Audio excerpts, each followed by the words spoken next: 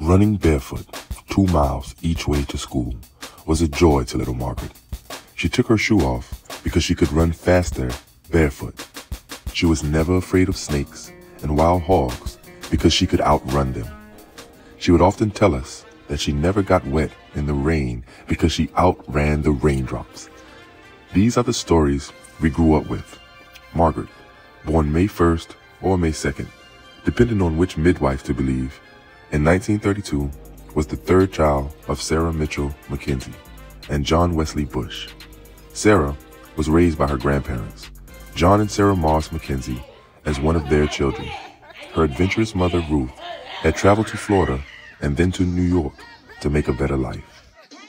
Ruth left her little girl with her parents, who were descendants of Blackfeet Indians, Caucasians, and African Americans. Sarah met and married John Wesley, or Wesley as most people called him. Wesley was a hard-working young man in the lumber business with his brothers known as the Bush Boys.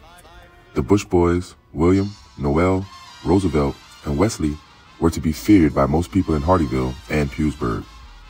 Margaret and her 8 siblings, Alberta, Ratty, Blanche, Johnny, Walter, Juanita, Haskell, Ruth, and Francis, were raised on a farm with everyone having chores to plant and harvest the crops, raise the chickens, sell eggs, milk the cows, and feed the hogs.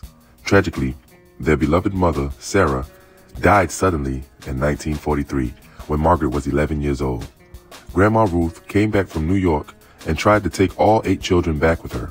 Blanche, Haskell, Juanita, and Ruth agreed to go, but Margaret, Johnny, Walter, and Francis stayed in South Carolina.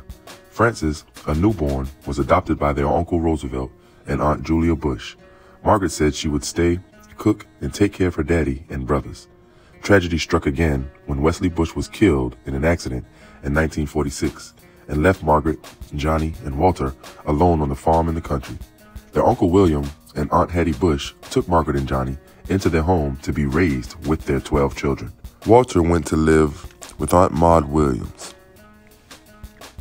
Uncle William and Hattie lived in the city of Hardyville and operated a very prosperous lumber company.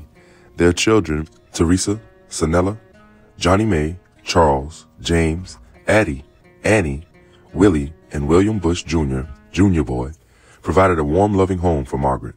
She learned to cook meals for large groups and take care of many younger children.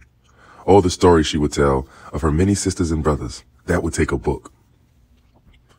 Margaret enjoyed learning how to sew in home economics and cooking.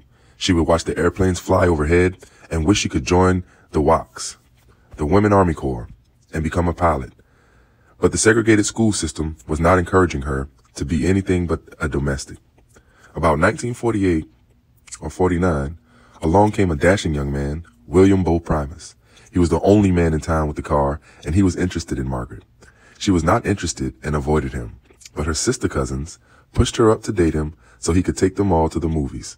So Margaret agreed to date him, and before she knew it, he was asking Uncle William for her hand in marriage. They were married in 1950, and Bo brought his new wife to live with his family that included 12 children. Her new in-laws included William, Eunice Primus, Catherine, Julius, Vincent, Rudolph, Nora, Wilhelmina, Thomas, Johnny May, James, Claritha, and Patricia. Margaret devoted her life to building a happy home in Hardyville with the addition of William Jr. Veronica Dale, her mind was a steel trap.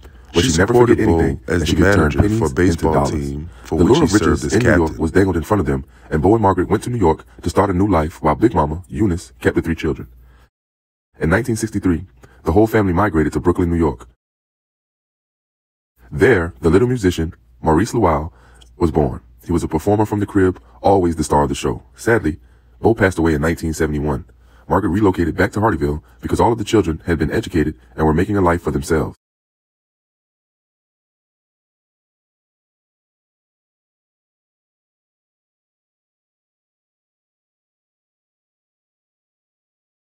In 1973, she and Solomon Williams produced a beautiful daughter, Jada Lamar Capistrano Daniels Williams. Jada grew to become the special child adored by both parents and her older siblings.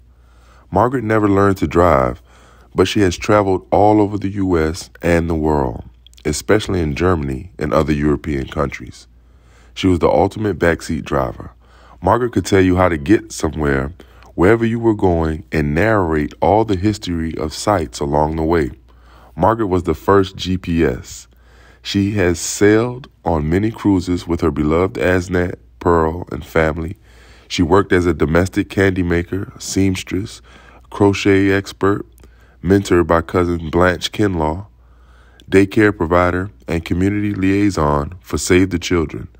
Margaret became the designated babysitter, cook, and natural healer for many people over the years. She committed her time to many community causes, especially as a volunteer with Head Start in Armoke Baptist Church. Margaret loved her joined community, Fisher's Chapel, and especially You and Me, with her husband, and later she became a pushed faithful everyone member to stay of in St. school Stephen's and AME finish Church, college. under the She leadership would of often Reverend visit Thomas cousins McClary. in college At and St. give them a Stephen's few AME dollars. Church in Hardyville, She was very pastored by instrumental in Reverend L. forming TASK, Vanessa taxpayers Johnson. advocacy, Margaret and served support on the coalition, pulpit, Pastors and the Aid network Board, for and STAR, Women's Missionary Serious Society. Teens and She attended Adults the Acting Potter's Christian Responsibly. Life Center. She was when a visiting traveling Columbia, partner, pastored by Reverend Gregory Formey. Margaret preceded in death by William Bowe Primus, daughter Linda Primus, Solomon Williams, and many of her sisters and brothers, leaves many relatives and friends to cherish her memory, including children: William Buggy Primus, Jr., Veronica Dale Primus, Morris Lowell Primus, Deborah, Jada Lamar Capistrano Williams Daniel, and grandson Christopher Lydell Primus, who was considered as her son. Grandchildren Taj Anton Primus, Jenikia Thomas, Brett Evian Thomas, Sage Codrington Thomas, Matthew Vaughn Thomas, Dominique Primus, Justin Primus, Jalen Primus, Zavon and Zakira Daniel, great-grands, Jalea, Alani, Anara, Michaela, John, Cyrus, Eviana, Leilani, Aaliyah, Cornelius, Zaire, Chloe, Colby, Cairo, Jackson, Tarian, Marlon, Zoe, Tyler, great-great-grandkids, Milani, Nile, Gabriella Marie.